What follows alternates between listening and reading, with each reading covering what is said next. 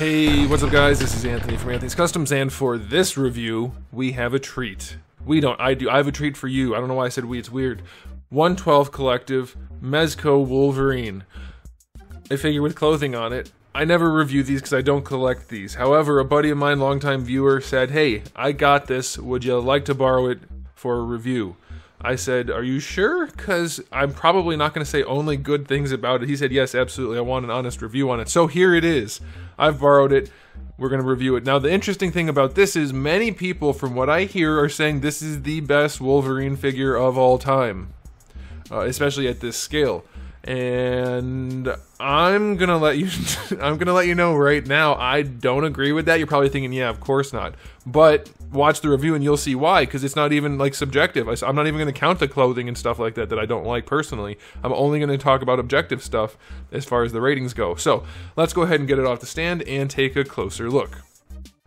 Before we actually get into the figure, we do have to talk about the packaging, because this thing's 150, 155 bucks, something like that, because it's some special edition steel case figure. It's just like a cookie tin. I mean, like, it's not a special packaging. It's a tin. It's not like some kind of crazy cool steel case or anything. It's just like a standard tin that you get like 1 million of them for free at Christmas time because you're buying all kinds of cookies and things to hand out or to put out, whatever. It does have some nice artwork on it, like it's nicely done, but it's still just a tin. Like, a nice cardboard box I think is more appealing than this. But hey, if you like it, you like it. If you don't, you don't. We're gonna not set this aside too far because we're gonna use it as reference in a minute. Okay, now we can go ahead and talk about the figure. This guy stands to the top of his head, not counting the ears, just about 6 1/4, 6 3/8 inches, and that's gonna make him, he's looking down. Let's fix that actually. So he stands looking straight ahead. Probably not gonna change it too much. Yeah, still solid 6 3/8 inches, and that's gonna be just about 16.25 centimeters, right around there. So a little bit tall, I would say, a little bit tall. Okay, so we can go ahead and get into this. We're going to do a real quick question of the day. I know it's dragging on, but we have to do that. So, real quick question of the day. Clothing or no clothing on your figures? I don't mean sculpted, I mean actual cloth. For me, it's always a no. I don't like it. It doesn't scale well. I'm not going to keep mentioning that in this because it is what it is. Like, if you're buying Mezco, you know what you're getting. You're getting relatively good scaling for your clothing, but it still looks like Amigo. So I'm not going to talk about it anymore. They're all wearing sweaters, but that's fine. Not going to talk about that anymore after this. I promise I'll try not to. Okay, so let's go ahead and talk about the aesthetic. First things first, I'm going to talk about the proportions because that's fair play. I don't care what kind of clothing you put on it. You can put good proportions to the figure. And one thing that I've noticed across the board since I reviewed the Dark Knight Returns, or whatever the comic cartoon version of that Batman is, the Fat Batman, that one was great, but they've all had very weird proportions in my opinion. I think it'd be easy enough to argue factually, but I'm not going to get into it. This one does too. His head is huge. His head is huge, his neck is really long, and he has no traps. It's very weirdly shaped. His overall proportioning is very strange, and it really, really takes away from the figure. He's Wolverine, so he's supposed to be short and stumpy, but they've given him no real shape. He's very frumpy looking. This honestly does, and I say this a lot about Marvel Legends to talk about the low quality, non-accurate looks. This guy, especially being in cloth, actually does look like a guy in cosplay. So we're going to talk about all the good details and things that they've done here, but I do have to say, just at first glance, in a standard neutral pose, this guy does not look good. He doesn't look at all heroic. The big neck, the giant head, and the relatively frumpy body, not working for me. Second thing I noticed, the skin tone is very yellow. Don't love that. Okay, that's just, it's very, very yellow. There's no shading, it looks very plastic. This is a $150 figure. It looks very plastic. There's no paint on the arms other than the hair, which is acceptable. Now, the other thing I want to talk about as kind of a major thing is the specific look for this Wolverine. As far as I can tell, this is not a Wolverine that we've ever seen before. It's kind of like an amalgamation of different Wolverines, and if you're into that, that's fine. But for me, if I'm buying a tiger stripe Wolverine, I want it to just look like that. I don't care about other versions. I want the versions I'm buying to look like the version I'm buying. This guy's tiger stripes are so thin and unimpressive that it doesn't look good. To me, these side stripes being so skinny, it's not a good look. The top ones are okay, I guess. But the other thing that's really killing me, especially with this bright yellow, is the darker blue. It doesn't look right. It looks weird to me. Super weird. Like, look at the box.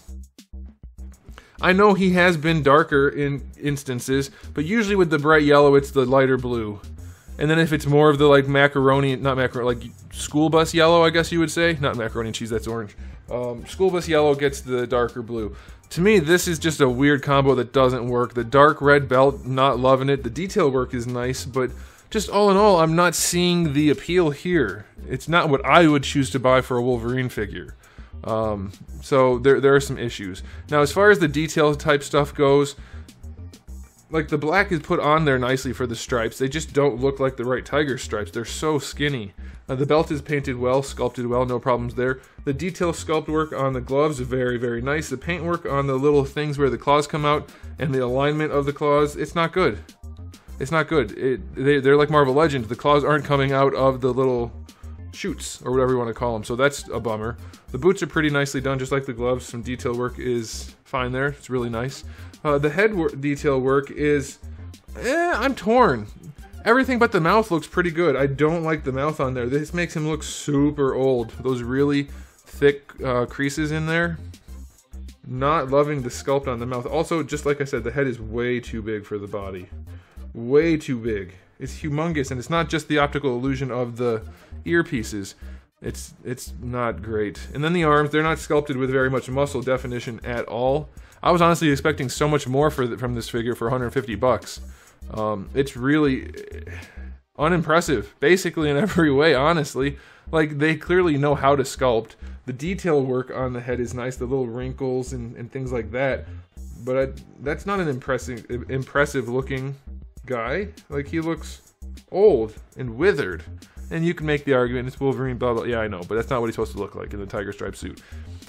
Lastly, for the aesthetic, the way they connected the shoulder pads, it's strictly an engineering thing, but I don't love it. I don't love that giant block right there. That makes the shoulder pad look awful.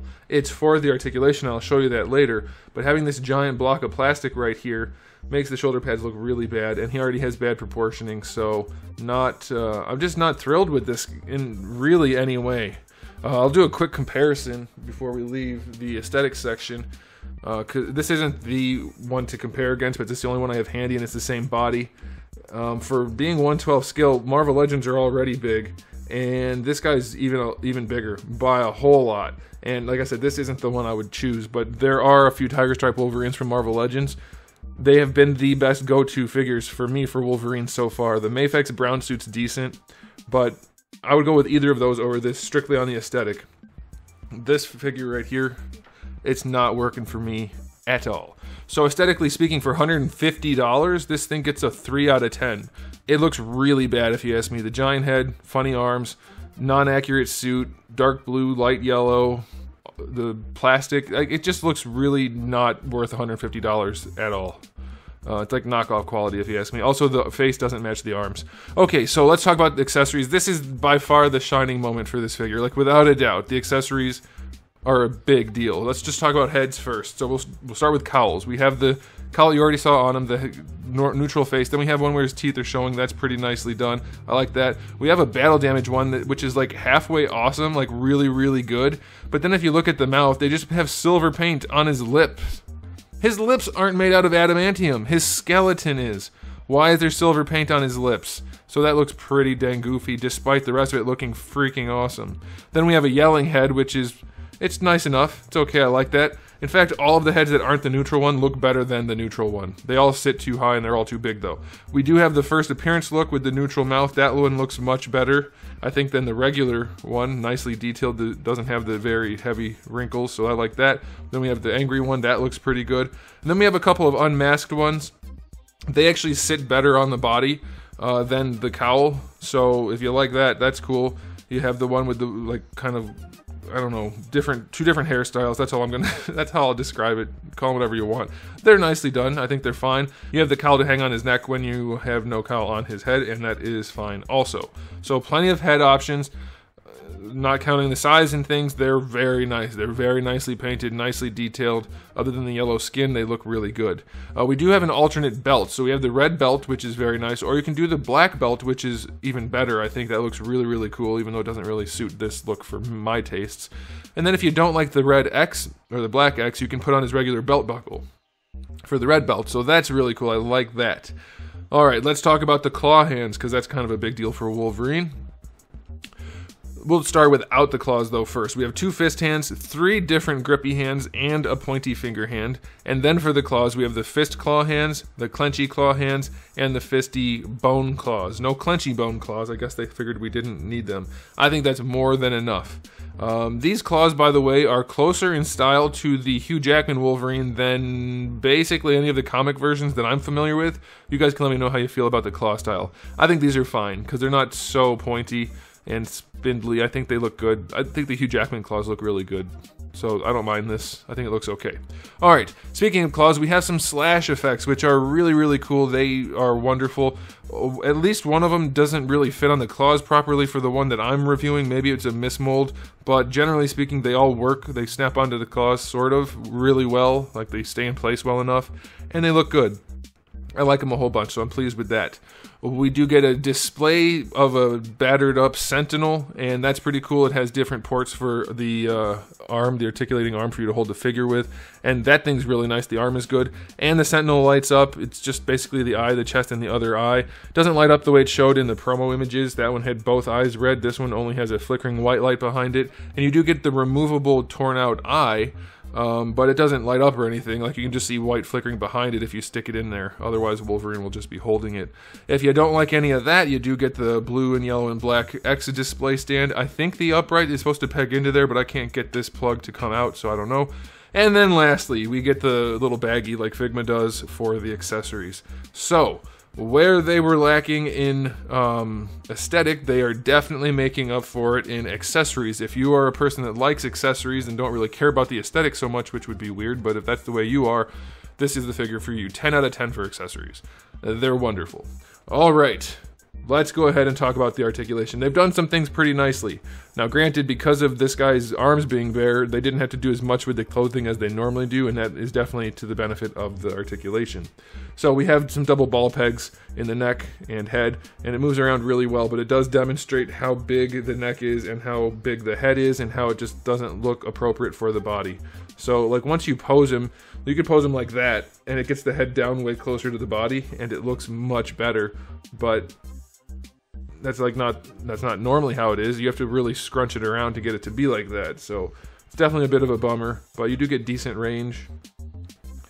So if you're willing to try to pose it to hide these issues, you can probably hide most of the anatomy issues, but we still have to talk about them. So the shoulder pads, like I said, they have this weird plug over here, and that's because there's a ball peg and a hinge combo in there, and that allows you to slide the shoulder pad up onto the shoulder like that, and that'll let you get the arm up even higher, presumably. Let's see.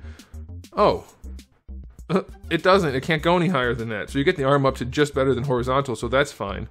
But it doesn't go up any higher than that, so you can leave that down. So that's dumb. Why? Why does it do that if you can't use it? And it rotates with the arm, which is nice, because the arm's on a ball peg, and this is connected to the shoulder, so it rotates with the arm, so you can just leave that down and rotate. Like, you don't have to do that. You don't have to use that hinge at all. So that's super weird that they did that hinge. I didn't even realize it didn't work. Huh. Alright. Well, what do you know? So you get your full rotation. It goes up better, just to better than horizontal. Bicep swivel is okay. The way it's shaped is not great though, because it fights against the shoulder ball. So that could be better, but I mean, it's just $150. Oh my goodness. I was expecting so much more, because I haven't reviewed a Mezco figure in a long time. I was expecting so much more for the price point. And I know like the regular Wolverine's only $80, but that's still $80. That is top tier 6-inch action figure, and I'm not seeing top tier stuff so far. Elbow is okay, a little bit better than 90, no problems there. It's a decent looking elbow. The wrists are on ball hinges that are appropriately sized, so that's good. Torso has a few, I believe it's a diaphragm and a lower torso. Could be single, could be double, can't really see in there obviously, but it moves around pretty well. He leans back that far, which is not bad. And he leans forward only that far, which is bad. Doesn't lean forward very far at all. You do see some musculature under there, like abs and stuff, but barely. It really does look like a muscle suit. Leaning to the side's not bad. It's alright. And then, of course, you do get some rotation. Not a ton. So very limited, which is usually the case for clothed figures. That's not surprising. Belt is a floaty piece, so you can readjust that as you need to. His trunks are a separate piece, obviously, from his pants, so that's another thing you can adjust. Now, going out to the side, we get just shy of full-on splits, which is pretty damn close to full-on splits, so that's good if you like that. You got that. No problems with the pants at all. Bringing the leg forward, everything flexes and stretches nicely enough, so you can get the leg to just shy of perfectly horizontal. That is fine. Going backward, barely any backward. We're going to have to do this. I only normally do this on McFarlane figures, but we're going to do a cake rating because he's got no cake. He has zero butt, like zero butt. This really is starting to look like a cosplayer because anybody who's as muscular as Wolverine would definitely have some glutes. They're like one of the most important muscles in the body when it comes to athleticism. He's got zero. He's got a case of no ass at all. Okay, so let's see. Do we get a thigh swivel? We do. It's fine. That's good. Double jointed knee is going to work like a double jointed knee. It does stretch the cloth enough that you can see inside a little bit. I don't know if you're going to be able to tell, but definitely would prefer not to be able to see inside. But it works well enough, a little bit better than 90. There is no boot swivel as far as I can tell. It's just going to be down here in the ankle, which seems to me to just be a ball peg with very limited range. I mean, it's good enough, but it's not a lot of range. It's not loose or anything, so that's fine. But it's just feels like a single ball peg. No toe hinge, no ankle rocker, nothing. So very limited. So not all because of the clothing. His articulation is not very good. The clothing doesn't really hinder it too much. It's just a matter of the engineering is not there for a lot of dynamic posing. So it's going to be pretty hard for you to pose away the proportion issues, I think. Obviously, some people are going to be doing it. They're going to be spending a lot of time posing a figure for photography or whatever. But for those of you who are relatively casual collectors that just buy figures to enjoy them, I think you're going to have a little bit more trouble enjoying the articulation on this guy. So, yeah, it's not great. I'll give the articulation a 6. It's not bad. I'll go 7. It's not bad. It's just not good. So, now, almost a 20-minute review. It's time for the final rating. I'm sure I've upset many people who are die-hard Mezco fans. And that's not the goal of a review, ever. I have to review the things as they are, not as somebody who loves this line or loves clothing on their figures or whatever the case may be. Everything I've said is objective, other than things like...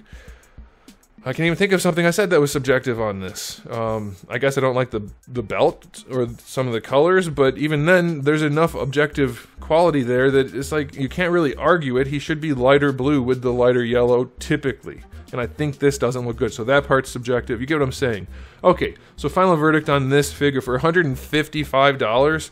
Like, yeah, the accessories are awesome, but if the figure doesn't look good or doesn't pose that well, then they don't really do much. So I'm going to give this a 5 out of 10, and that's pretty generous. The awesome accessories bumped it up a few points, but the proportioning is just too bad. Posability is not there, and it just doesn't look good. The skin tone, the plastic arms, the giant head, you're not going to get away from that. Like, the detail sculpted into the head, the cowl, is not anywhere else on the figure. Like, the gloves are kind of detailed and the boots are kind of detailed, but the rest of the figure just looks so cheap and unfinished compared to the head, and they don't match. So, if I bought this, I would be thoroughly disappointed. It's nowhere near worth $150. Just like Marvel Legends are nowhere near worth $30, this thing should not be anywhere close to $150. That's nuts. That is nuts. So, there it is, guys. Let's talk in the comment section below. All of you people who are really mad at me because I said a Mezco figure wasn't worth the money, let me know why. And all of you who are just indifferent and looking for reviews, let me know what you think about everything I said and about the figure. And we'll talk down there. So thanks for watching, guys. If you enjoyed the video, please do give it a thumbs up. If you didn't, give it a thumbs down. And if you haven't subscribed, you might want to. I have new videos almost every single day, and thousands already on the channel. So make sure you come back for all of that. And in the meantime, keep collecting.